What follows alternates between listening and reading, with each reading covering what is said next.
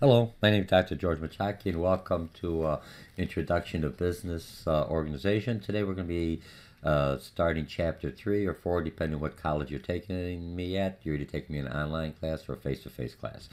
We're going to be discussing global business. Now, this recording may be just a little bit different because I'm using my laptop.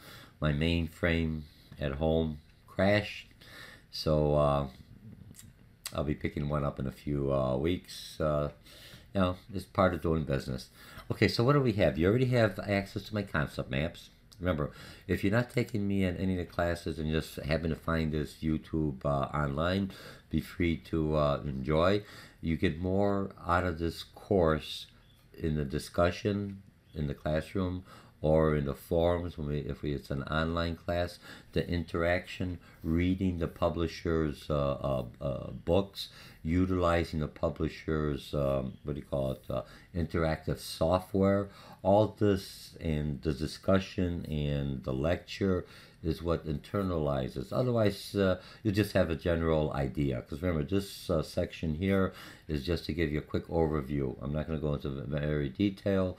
You already got the concept maps. Just a real quick reminder, so when you're studying for an exam or just as a refresher, oh yeah, now I remember. Eventually, this is all going to connect, and you'll just know it'll be second nature to you. Okay, so what are we going to talk about? We're going to talk a little bit about global economy, major world marketplaces, trade agreements, and unions. It's a big discussion now with our, for lack of better words, our debate, our election that's coming up. The trade pact, the Asian trade pact, whether that was going to go in. Both says no. You never know. Okay, we'll just leave that. International trade. Its importance of lifeline for everyone. We're going to talk about the comparative. Uh, uh, Absolute comparative advantages. As a country, I have some resources that we had from earlier classes, economics. I have natural resources that I have abundance. So I have an absolute comparative, absolute advantages. But then in most countries, we have a comparative advantage. We do something because of our factors of production. Employees, entrepreneurship. Standards of living, land, equipment, technology, all those factors of production that we've learned, and just more. When we read about it in the book, the basic factors of production, economic system, anything that is a resource that makes my country or marketable or have something that somebody else doesn't have, and I do it, or I could do it better than somebody else. That's what we're always striving. No different than a business. I do what I do best, and what I don't do as well, I still could do it, but somebody else could do it at a lesser cost, higher quality, and more efficient product. That's what we're doing. So countries are looking the same way. So that's why we had different trade agreements. Exchange rates. What's the value of one currency worth to the other ones? And basically, forget the currency. If I have an apple and I want to buy an orange, how many apples to an orange? Depending on the scarcity of the product, depending on the abundancy of the product, depending on how many competitors and what's the other pricing. All those are something else that you have to look at when one is looking at what does your currency buy. Well, how much is your currency worth to my currency? Whether you like it or not, the U.S. currency still goes up and down. It's fairly strong, stable currency. What you'll find out is that we're one of the longest economies around, so we're doing pretty good. And it's stable. We're not the best. We're not the perfect. There's an inequality of wealth going back and forth, but you're still doing pretty good when you're looking at what the World Trade Organization that we're going to be talking about. Where the heck is organization that considers economic conditions on different countries. Okay, and I'll just go on here. What are barriers to international organization structure? That's where we're going to cover that. Understanding different cultures in global barriers to international trade. I got that twice.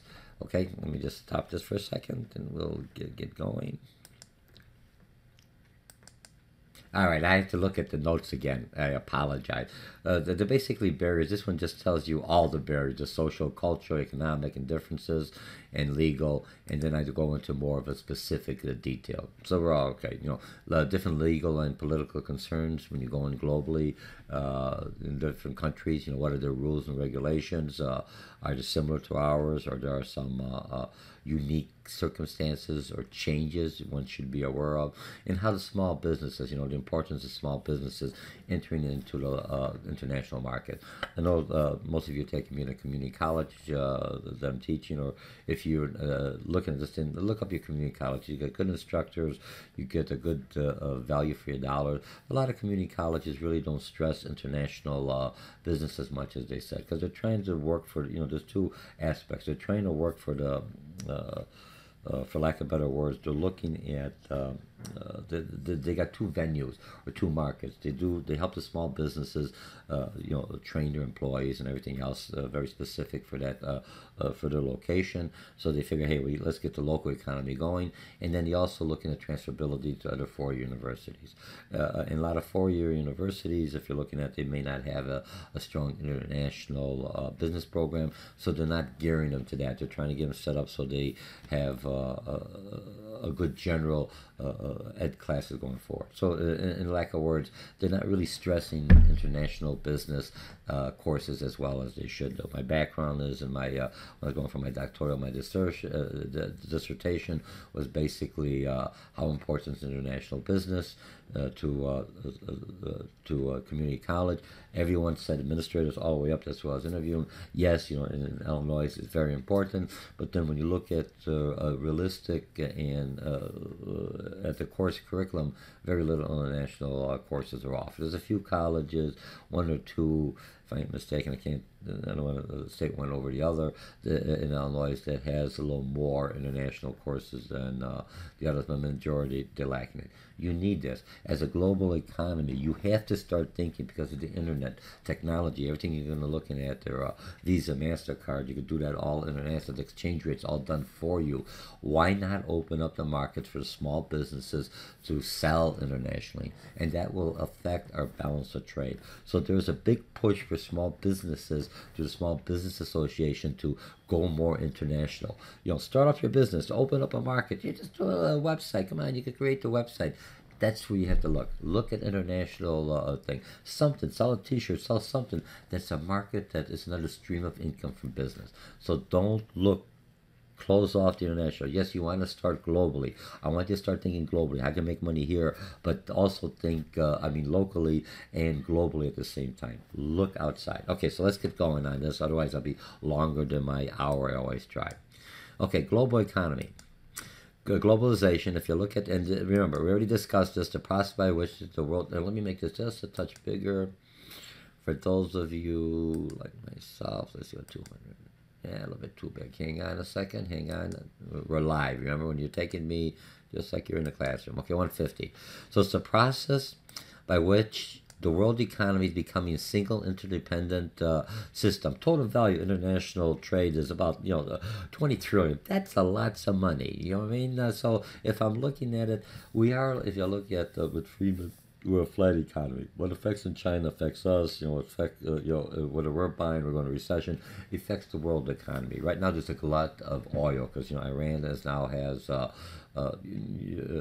status where the embargo that we're going to be talking about has been lifted on that country. So now they have oil. They're trying to get back into it. So there's more oil. I was reading someplace on the news. They were saying that the oil price will be down to $1.65 by December. That's what they're predicting. Hey, remember, enjoy it now, but eventually it's going to go back up. Once you have that surplus is and some competitions will leave and some will come back, as we've talked about in economics. Okay, you already know the difference between import and export. I just opened up, produce products made or grown abroad but sold domestically. Now export, again, products made domestically and shipped overseas. We get a lot of imports. We got to start exporting to improve our balance of trade. Now, government and businesses are aware of the benefits of globalization. The government is giving grants, and there's availability of cash and assistance to the Small Business Association at every community college. They're connected with them. Go in there and see what you could do. By having more small businesses start exporting will help our deficits and our an unfavorable balance of trade. That means we have more imports than exports going out. You want to have more exports and less imports coming out. Okay, new technology made travel, communication, and commerce faster and cheaper. Like or not, that's the world we live at. Yeah, it's got its pluses and it's got its negative. From a business perspective, let's look at the pluses and let's get the different markets out there. World population by continent. I'm just going to show you this one here, just a little bit bigger here. Let me just make this here real. There we go. When I'm looking at the world population, okay, when we're looking at the world population, all I want to this picture shows is, a lot of times the United States, sometimes we get a bad rap, or a lot of times we get a bad rap. But what happens is that, look, in the United States, world population, the North America, all right, and there's Canada and all this, the North American, let's just figure for us, for lack of a better word, 7% of the whole world population. I think some studies are saying we're using like 40 or 50% of all the natural resources outside of the world.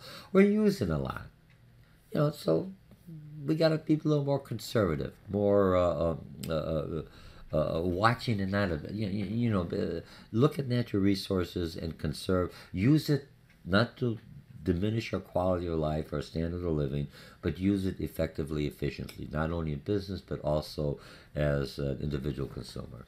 That's my 2 words. But now when I'm looking at this map globally, forget that's the one side, the ethics and the social responsibility side. Now let's flip over. Why are businesses in the U.S., everyone, there's only so many people I could sell to that already have so many products and everything else.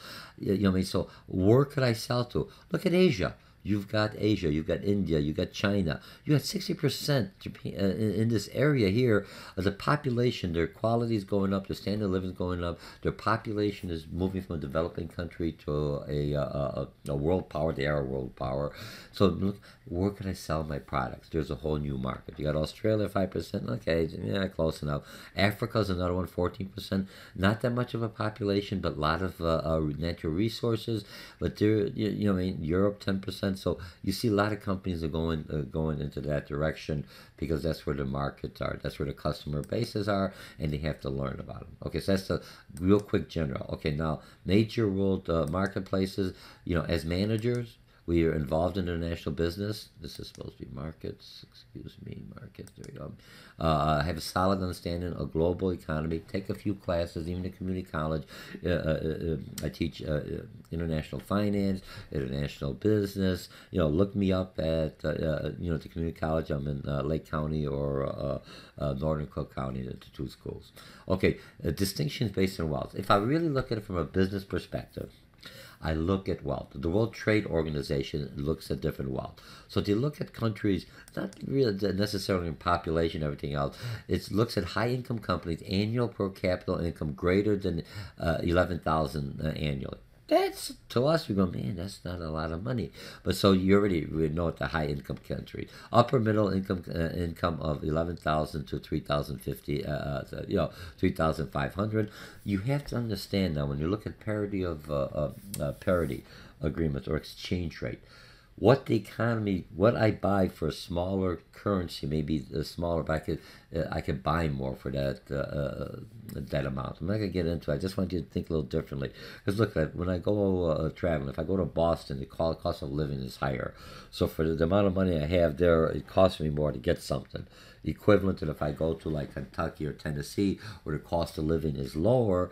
So basically, the same dollars, I can buy more for that. Okay, that's kind of the same thing with the exchange rate. Often called developing countries. Okay, geographic clusters. And if I'm looking at marketplaces like North America, you got U.S. is the largest stable economy. You have Canada and there are partners. All right, you've got Western Europe. You got Germany. I'm just looking at the big ones that the book is talking about. Pacific Asia. You got Japan, China, Thailand, Malaysia, Singapore, and South Korea, Taiwan, Philippines. You didn't put North Korea on there because there's so many embargoes on that country. Like it or not.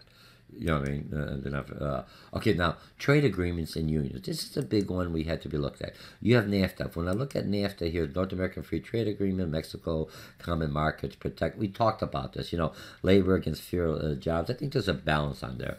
Everyone didn't get what they wanted from the NAFTA agreement. I know president election, they said they want to change something. But, you got to agree, but let's have to wait till the agreement comes up for changing. But there's always room for adjustments. Okay, then you have the European Union, and you've got maps similar to the European Union. You've got similar to the United States, stronger economy. I'm not going to give it. Well, I did tell you. I'm going to look at everything else. Individual countries, 12 billion new jobs. So now they could move from one country to another. Let me just pause this just for one real quick second. Okay, let me just go here. Hang on. Carry on. Okay, am I working? Am I recording? Oh, sorry, I didn't know if my pause was working. Okay, I was trying to make it work, but it didn't work out right. So, okay, let's go NAFTA. So after NAFTA, we have the European Union. Remember, my laptop wasn't working as well as my mainframe. Once I get the mainframe going, I'll be able to do more of the recording, going through a PowerPoint or through some kind of a picture or movie during this presentation. Okay, so European Union, basically similar to the United States, common markets. When you talk about a common market, you have the euro, it's a global currency, new opportunities, single market, no barrier. They had to give up their sovereignty just like in the United States. We had to give it up. But I want to show you, I thought I had, you got the website, later look up on the website. We did this in the classroom, so we'll be all right. And the map of the EU, if I look at the map of the EU, I show that what it basically is, you could basically drive to all these countries. You know what I'm saying? So there's no longer individual countries, borders. This is like me driving from Illinois to Wisconsin or Iowa or anywhere I want in the United States. I have freedom to go from one country to the other. So it's basically similar to the United States on that. All right? So we take care of the European Union. But that, so you have that. And then NAFTA basically was created to offset the growth of the European Union for the United States. Because the European Union, with the when the East fell, the Western Europe, basically, when they came together again, they had inexpensive labor from the East. Okay? Technology wasn't there because of communism, whatever. Was had inexpensive labor, so NAFTA was supposed to get that inexpensive labor from, lack of a better word, from Mexico, the relationship with Mexico. But ended up, didn't realize what was going to happen with China. China became a power that was, now you may see the European Union, the United States working together economically, working forward. But putting that into perspective, you have the General Agreement on Tariff. And if I'm looking at signed 1949, and it's to reduce or eliminate trade barriers or restriction between countries legally, some kind of a world organization, so it's an agreement. Encourage a nation to protect domestic industries within agreed on limits of what they'll be trading and moving, not to hurt one over another. The World Trade Association began in January 1st, 1995. And GANTT is the actual treaty that governs the World Trade Organization. So this treaty here is signed. Basically, here's the the mechanism or the control arm or the enforcer of the treaty, for lack of a better word. Headquartered in Geneva, independent entity of 159 members. Global mediation, cross-border trade issues, whose purpose is to oversee global business. Again, you could click on here. I'm not going to do that now, but let's click it on for a second. Remember, we did it in the classroom. Sometimes it works, sometimes it doesn't, so I'm not going there. Okay, so it's not working. You've got it. Stop it. Click on there. You also have the Association of Southeast Asian Nation, founded in '67. So the United States, when you're really looking at, they are trying to economically connect to other countries that not only benefits us, but benefits them. And the rationale, I think, what it is with the U.S. government or other governments, including China, Russia, or Japan, when they make connections with economic connections with other countries, that once you rely on that country for some economic support, and that could be either for them supplying us cars, supplying certain types of food, or labor or manufacture, you would have less chance of any kind of a major disagreement or war between nations because each one sees the benefit of helping each other out, in theory. Hey, I've taken history classes and everything else, okay? All right, so now if I'm looking at the association, here's a map of the countries that you look at, they're all similar. And it kind of makes sense. Since you become like a block, it's almost like an economic, no different than if we studied economics, macro and macroeconomics a couple of chapters ago, where you're looking at when you open up a business, a chamber of commerce, they try to encourage people to come into this economic area to buy goods and everything else, and everyone in that block benefits, okay?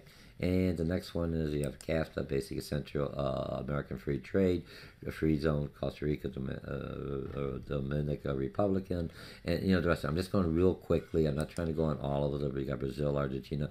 So we have certain blocks of people for certain things. But remember, when you have an agreement, you have to find a mutual. Right now, we've got all these agreements, and where the big issue is, we're not getting anything back. They're sending everything here, but they're not buying our equipment. They're not buying our goods, our services. So now we have this big deficit. We in the United States, we owe everybody. Okay? And now this one's the one that's really going up. Trans-Pacific Partnership. You have to consider an agreement with 9 nations free trade bloc. That's going up, and it doesn't look like it's going to go. That was supposed to be happening because of the election politics. It may go down the road, but right now that's doesn't look like it's going to happen. Okay? So now you have international trade. I have a lot to go. Let me go in here. The balance of trade, that's what we talked about before. Total economic value of all products that it exports minus the economic value of all products that it imports. A balance of trade. You have a balance. Imports, exports. Trade surplus, positive or negative. Country exports. Sells to other countries more than it imports. This is what we should be at. We should have a positive. We should be basically exporting more than we're importing. Trade deficit, where we're at. When a country imports more than export, we have so much import, but no one's buying our stuff. We have to be, and some of that's our own fault. We are a service nation. We're going back to manufacturing. If you read the things, we're increasing. We need technology. We got more manufacturing and technology. A lot of community colleges are also teaching people not only to get a community college, a social degree in engineering or programming or some kind of manufacturing technology, because the new manufacturer is not just I'm pouring stuff in. It's all with computers. It's able to read data, able to understand data, able to make program adjustments using computer and technology. So there's a big need of workers, but there's a shortage of those workers who have that skill set. So that's why the STEM, the science, technologies, engineering and math is basically very important. Okay, so our training partners, you can see our imports, exports on here. I'm not going to go real quickly. We talked about this. Our PowerPoint trade deficits, countries in which exceeds, we're up in there. So I'm not going to look at it. I just flipped it on so you can stop and make it up. Those who are looking at me at using this in Facebook. I'm trying to make it. I got 20 minutes and I got to finish the rest of this chapter. I'm going to speed up a little. We discussed this in class. You read about this. This is just to bring it all together. Exchange rate. What's the definition of exchange rate? Exchange rate. The value of one country's currency to another nation's currency. High value to dollar. When the dollar is trading for more than a foreign currency, foreign goods are less expensive to us. So that's what we're buying. Our dollar's strong. Is that good? Yes. For consumers, good. For business, it's terrible because those buy our products. If we have a weak dollar, people like our quality of product. They buy our products, but it's costing them too much. So weak dollar hurts us as a consumer because it costs us more to buy imports, which would probably help us to slow down. But if we have a weak dollar, more people buy our products. We can export more. So low value. Dollars trading for less than foreign currency. Foreign goods are more expensive. Now we are competitive. And this helps our jobs and everything else, our manufacturing, because people still trust American brand. They like our quality. They know our, we still got some things that go wrong, but majority of the time our products are really good, and you like that symbolism, just like an American product. Okay, example, exchange rate.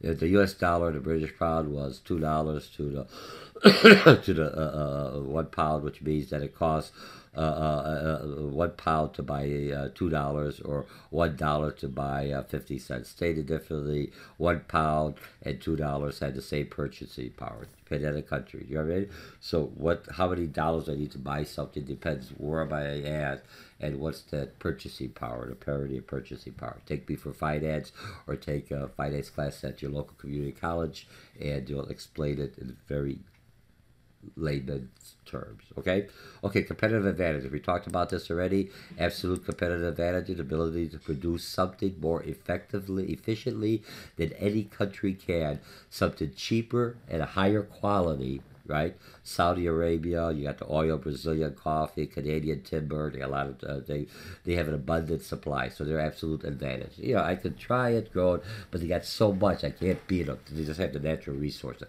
Doesn't mean we don't have it here. It's just it makes more sense to utilize theirs because it's cheaper at the same quality than what I would have to do to pull it out of our own facilities.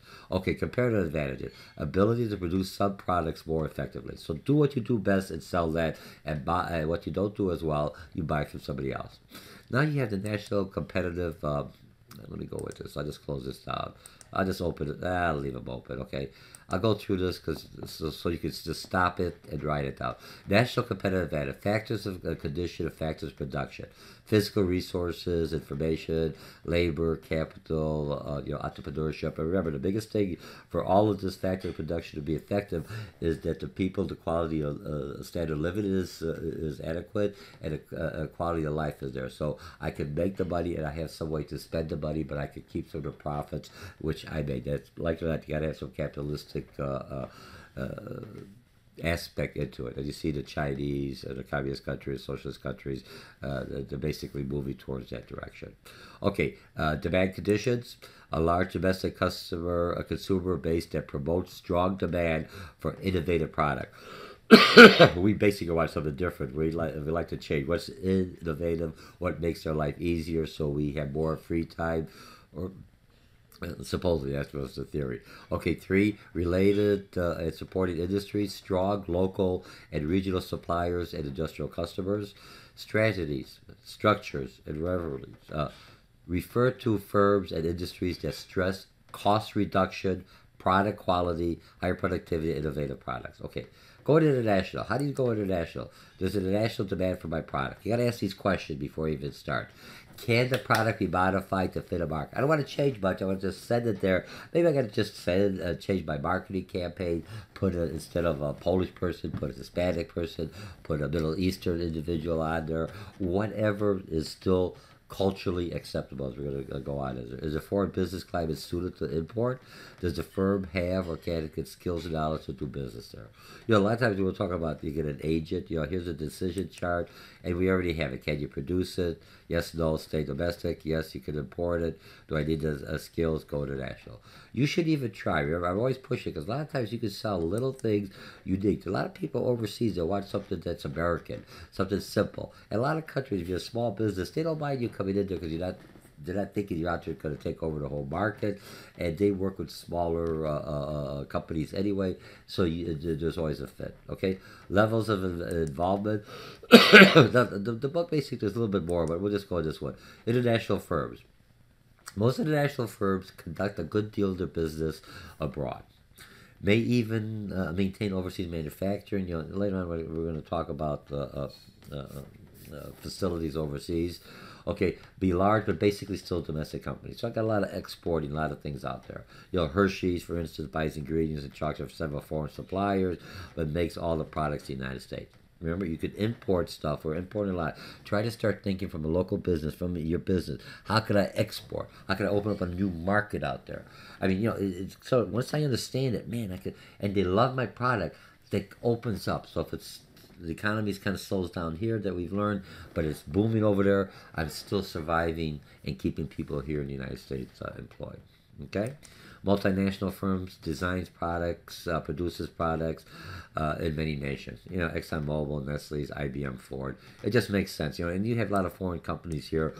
Later on, we're going to talk about protective tariffs and different rules and regulations and cultures. It just makes sense to build the plant here. You can keep the money here, and the whole thing is when you pull the money back, the profits in the United States, you get taxed back at your home country, or when do you leave it here and reinvest back here and expand your market globally. A multinational organization, I mentioned before, definitely most of them, majority of them, do not have any loyalty to one or another country. I mean, based someplace because of the tax advantages, but they look at the whole world as their economic market, as a whole market. There's different places, you know, how do I sell them? And they have different, maybe similar product, but different campaigns, different way they, logistically, different way they package it, produce it, and price it. Okay, international organizational structures. Let's look at this one. Independent agent, those are the most easiest ones. Foreign individuals or organization that agree to represent and export interest. Sometimes if certain areas may be very hostile or anything else, and you don't understand the culture, you don't understand, you don't have the connection, for lack of a better word. So you may hire an independent agent, but make sure that he or she is still going underneath your moral and ethical values, that you say, hey, I don't want to have any child laborers. I want to treat the employees properly. I don't want them working 90 hours. I want them to 40 hours. And those are the rules. Or you can say, hey, I don't care what you do. You know, and that's an unethical business person. Like a good social responsible business person will make sure to an independent agent, this is it, and make sure you have some checks and balances on it. That's just my little few words on that. Okay, licensing agreement. Firms give individuals or companies in a foreign country right to manufacture or market a firm's product. In return, the licensor typically receives free loyalty. Remember, once you give them a license agreement, you basically give them information. So if they break up certain countries, China, for lack of better words, has a lot of things where people will make copycat because they got agreements. You know, and the Chinese government is cracking down on that, especially if they're going globally. It doesn't make sense because manufacturers won't open up there if they figure you don't have any laws protecting my rights. You know, I came up here using this in good faith, and now everyone else is making it, and you're not stopping it. And the Chinese government is basically trying to minimize that. It's not, you know, it's still hard. Okay, strategic alliances. A lot of times, strategic alliance, a long-term partnership between two or more companies established to help each other company build a competitive market advantage. Necessarily still could be competitors, but you have some kind of alliances. It's beneficial to both of us. Okay. Protocol is cost risk. Don't typically share the cost, risk, or profits. Provide broad access to markets, capital, and technical expertise. The foreign domestic investments. Here's where you're basically building plants and equipment on another property for cost savings, for some incentives, or or just creating jobs or goodwill. But you're still making profits, and you keep it in that country. The countries like China. A lot of people are investing in China because now they understand the market. People know the brand name, and now it's be easier for them to transport without worrying about tariffs or anything else. Just regular taxation that's within that country. Dow Computer has built assembly plants in Europe and China. Volkswagen has built factories in Brazil, not only for Brazil, but goes international. Foreign subsidiaries, a company owned in a foreign country by another company called the parent country. In finance, we take international finance. We go a little bit more into detail on this, just so you understand. Don't get too hung up. Remember, the series you're taking here, that you're taking me at the community college, is understanding business business overall, from small to large. A basic understanding of what all business functionality happens. So you're getting bombarded with a lot of information. Every one of these lesson plans is a full course. I'm just giving you a quick overview at a high level. Okay, so you understand how all the parts fit, and then as a small business entrepreneur manager, you have to understand all of them, because this is how businesses operate. Okay. All right, so now remember, we're only talking about the international here.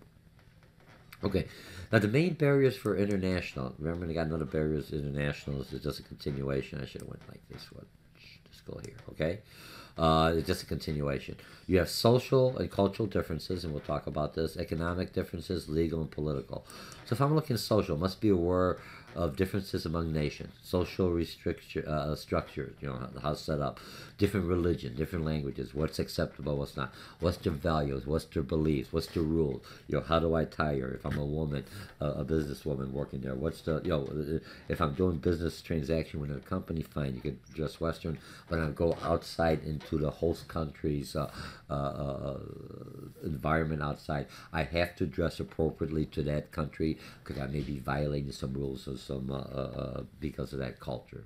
Okay, economic differences, and we'll look at economic, common currency, legal and political differences, and we'll talk about their global system of laws. We talked about are they one of the 159 countries with the World Trade Organization, or okay. Laws must be consistent, foreign corrupt practices. If I look at this, U.S. business laws, businesses, excuse me, must follow U.S. laws while conducting business overseas.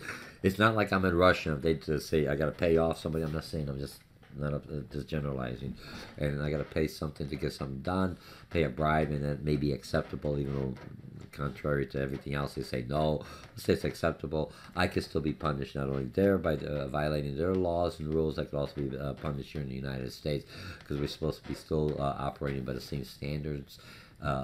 Business standards and ethics and values of the United States business person, even though if we're working overseas. And that's what this Foreign Corrupt Policy Act basically says, okay? All right, so let's close this up. Now, let's see what we have. Understanding cultural businesses. So, Holstein, basically, I think it's from IBM. He had IBM was all worldwide, and he looked at different cultures and everything else and tried to find a similarity. So, when businesses go into certain countries and they understand what is acceptable, what's not acceptable, it basically broke down to these five: social orientation, power orientation, uncertainty orientation, goal orientation, and time orientation. You've got the chart here. I put it up there. It basically says social orientations, collectivism, individualism, and then I think more, here's where we are, United States, this is more China, Japan. Power, respect, authority increases. Power, tolerance, individual cross authorities views all of its protocol, rights, and everything else. So when I'm really looking at this, a nice chart, and it gives you a general idea of how the culture is, so you can understand it, what's acceptable, what's not acceptable, how you approach it. And if I look at this, and I just flip them on so you know, and it basically talked about the same thing you had in the chart, various group which they belong, two extremes: individualism, which is mostly United States, Austria, Canada, New Zealand, Mexico, and everything else. I was surprised in Mexico. I thought Mexico would be more of a collective type, but according to this is where at Greece and Hong Kong, you're more individualized. You picked up an American attribute, good or bad. Okay, collectivism.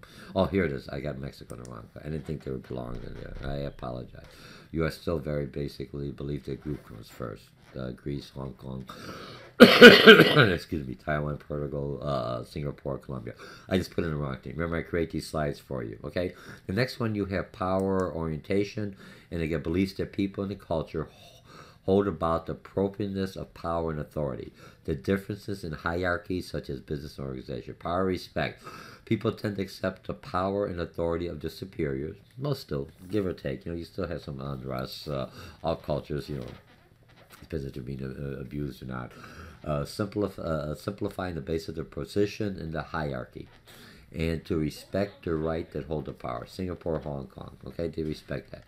Uncertainty orientation, feelings individuals have regarding uncertain, ambiguous situation. Uncertainty acceptance. United States are stimulated by change. We like the uncertainty. What's going to happen? What's new? Oh man! Even though we hate the change, but we enjoy it. That's what we thrive on. That's what we're. If we really look at what makes the United States strong, other than we're a collective individual, is our creativity. We come up, we think out of the box. No one's done this way. How could we go around that? How could we fix it? What could we do different to make it better for not only our society, but for the world? We're creative. You have China and other countries coming in there, understand to see how Americans come up with this creativity, and what they find out, because we got so many different cultures, you're just bombarded with different ways of looking at things, and then you finally try to solidify different ideas into one conceptual plan or idea or innovative process or concept. Okay, goal orientation. Uncertainty, dislike and avoiding bigotry whenever possible. Didn't list any country. I don't think they want to get in trouble. Okay, the manner in which people are motivated to work towards different kinds of goals. Okay, very goal oriented. Some people are more goal oriented than others. Aggressive goal behavior, extreme, and place high premium on material possession, money, assertiveness. I think this would be more the U.S. Passive goal behavior, higher value in social relationship, quality of life concerns. You can see a lot of like the French or a lot of socialist countries, they more like to enjoy life. We are so hyped up, including myself, want, get this, go ahead. You forget how to relax before you know it, it's over with. I'm now slowing down a little bit. I'm beginning to take your time. And I really do stress, try to find that balance. I know it's a lot of work, taking my courses, going to work, raising a family, or helping someone else within the family, or a lot of things. A lot of people have 2 or 3 jobs to go to school and to make the family successful. So you can do it, but still try to find that balance. For the time you have, you do it at your work. I enjoy this is good.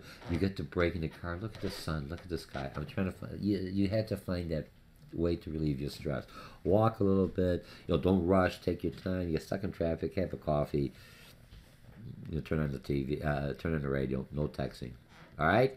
Okay. Then you have our legal. Okay. Let's see the next. So we take care of that. I'll close that loop. Okay. Now we have our legal concerns. General information about legal concerns. There's no global system for laws. We do have agreements and everything else, but not a global system for every country. This is not the world order is yet there, but you never know. It seems like we're going that direction. Laws may be inconsistent, corruption, bribery, and foreign market. Remember, the only thing I want to talk about dumping is unfair practices. Is selling a product in a foreign countries lower than at the producing country. So it's when you have dumping in country. A lot of countries are part of the whole manufacturing business and part of the global. The communist and social countries, they're involved with the business climate a lot more than the U.S. We get the laws and everything else, but a lot of other countries, they are partners within their business, so they get some kind of profit or something out there. Different situation.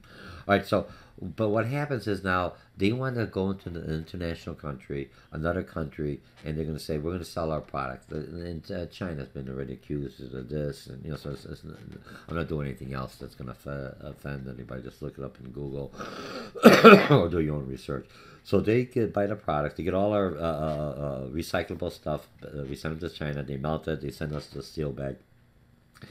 But they charge us a lower price than what it costs them to produce it. And the fact is, they got all this material to keep their employee, keep their constituents working, whatever the cost is. I'm not saying they're trying to get rid of the steel industry in the United States. They have to look at for their own economy. I'm open-minded in that. All right, and I'm hoping that's the way it goes. But anyway, they bring it in here still cheaper because they're making, just like the U.S. When the farmers, the cornfields, there's so much production all over the world. What does the U.S. does? They basically subsidize the farmers by paying them for the seed. So indirectly, they're doing a tariff. They're basically paying them for their crop at a higher value than what it's worth. But anyway, they're taking this crop and they're dumping it here. And that's illegal. And the reason it's illegal is because after a while, what happens is our industry, the steel industry, can't survive the prices there. And so what happens is we go out of business, our industry goes out of business, and now we only have one supplier, and that's the Chinese steel supplier, and they could raise the prices, and we're dependent on the resources and everything we make. Though going forward, it looks like everything going to be made is out of plastic. Heavy plastic, lighter, easier, and everything else to work. But you still need steel for buildings, for construction, for manufacturing. So you want to make sure you have a vital steel industry because it's part of your factors of production that we've learned in economics and again in international. I'm not this chapter here. This author didn't talk about sovereign wealth, but if you look at a lot of countries, including the United States companies and countries, they're basically going to another country like Africa and say, hey, we'll improve your infrastructure and all this, but you have to. Your money's not worth this.